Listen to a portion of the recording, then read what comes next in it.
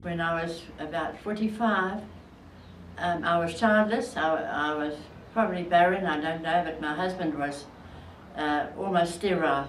And I'd been married for 13 years and I didn't have a child. And I didn't know that I could pray for it, the Lord to give me a child. I was in church one day and then the minister said, whatever you want, you must just ask the Lord. So in simple faith, I asked the Lord. It was a Christmas service. I asked the Lord, please could I have a child? And by the next Christmas, I was 8 months pregnant. And that, to me, the Lord healed my womb and He healed my husband's sperm, and my son is now 45 years old and a blessing to me. Then later on, when I was more of a mature Christian, quite a mature Christian, and twice that I had a healing through a word of knowledge. The first word of knowledge came, somebody said that there was people with, that had bruised ribs, which was a strange thing because my ribs had been sore for about a week and I didn't know why. And I went up for prayer and my bruised ribs were healed. I never had any more problem with that bruised ribs.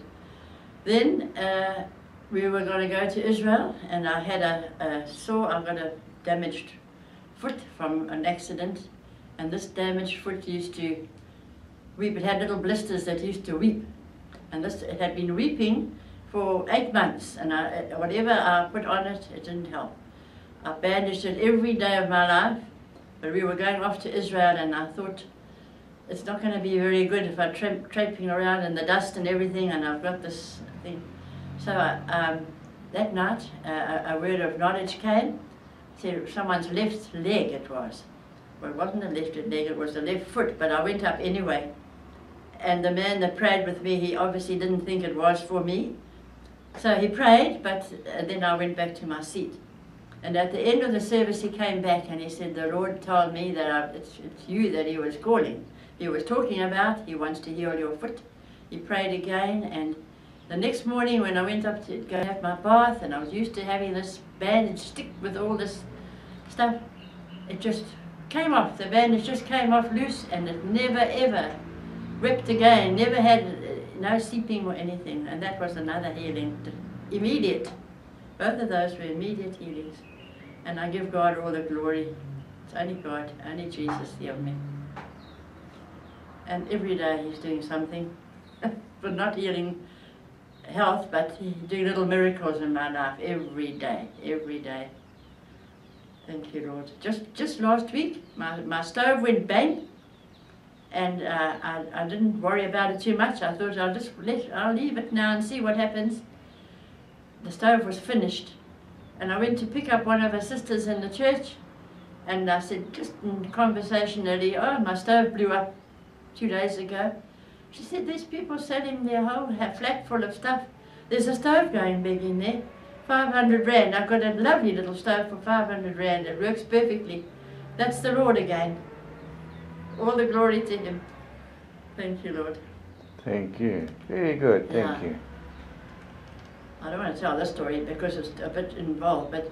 Well, hang on, I've just stopped it so you can tell me the story. Okay, this is a story about when we were in Russia. We were in St Petersburg, and it was our last day in St Petersburg. We were leaving the next day from Moscow, and we wanted to go shopping. And my husband didn't want to go. He stayed in the hotel with a couple of ladies. The 5 of us went into town, and we went in on the bus. And I just heard someone talking and saying, we've got to catch a 7 bus or a 9 trolley bus, but I didn't take any notice.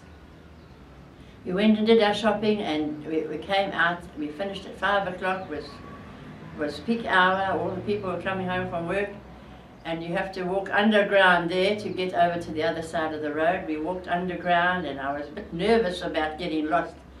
I just sort of watched one of the tall people in our group, and we got to the other side, and they said, oh, 2 of them went to go and look at some artwork, and the 3 of us were waiting at the bus stop, and we saw this bus come, and I can't even tell you whether it was a 7 or a 9, but the two of them, they said, "Oh, here's our bus," and I was worrying about the two that were looking at this artwork, so I ran back to go and tell them, "Here's our bus." And when I got there, they had already seen the bus and got on the bus, and I was left high and dry. The others had all got on the bus, and I didn't know how I was going to get back to our hotel. I didn't know whether to catch a 7 bus or a 9 trolley bus. I spoke to somebody, but the Russians don't talk to strangers, and they looked right through me when I asked, "Does this bus go to the Gulf of Finland?" That was where our hotel was, the Gulf of Finland. They didn't just look right through me, and I thought, I'm not going to get, no one's going to tell me. And I didn't even know the name of our hotel. I just thought, let that bus go. And then the next bus, I thought, well, I have to get on the bus. I got on the bus, just praying that this would be the right bus, or it would take me somewhere where I needed to go. I got on the bus and it was full. Standing room only. I was in the middle of all these people standing. You couldn't see out of the windows because it was winter. This was in December. Frozen. Everything was all iced up, the windows, and full. I started praying in tongues. And I was so desperate. Someone behind me had stood on my shoe and pulled my shoe half off as well. And I just prayed in tongues. Lord, I don't know what I said, but I was desperate. I looked around, I stopped praying, and I looked around, and on the right hand of me there was a lady sitting next to the window. And she rubbed the window with her hands. Maybe she was waiting to see where her stop was. She waved her, she cleaned the window with her hand, and at that very minute I saw the ferry next to the Gulf of Finland. That very minute. And I just shouted out, "Stop, stop!" They didn't understand what stop meant, but they knew by the urgency in my voice that they stopped at the next bus stop. And I got off, and I knew I had to walk back 1 bus stop. And there I saw the other 4 waiting there. They were so anxious that when they got off, that's when they realized that I wasn't with them. And now they didn't know how to go home and to go to the hotel and tell my husband that they'd lost me. And I shouted to them, "Don't worry, I'm here." And the one said, "I told you Gina would have it. She's got a good head on her shoulders." I said, "It's got nothing to do with the head on my shoulders. It's all to do with God.